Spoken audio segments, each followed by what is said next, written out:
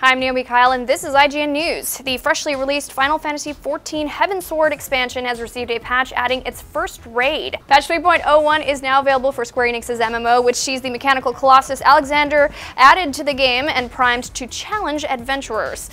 Earlier this week, Square Enix suspended sales of the issue-plagued Mac version of Final Fantasy XIV Online, A Realm Reborn, and is offering refunds to those who bought the role-playing game on the platform. We recently got a chance to go hands-on with the MMO's expansion and found it shaping up pretty nicely. For all your Final Fantasy news, stay tuned to IGN.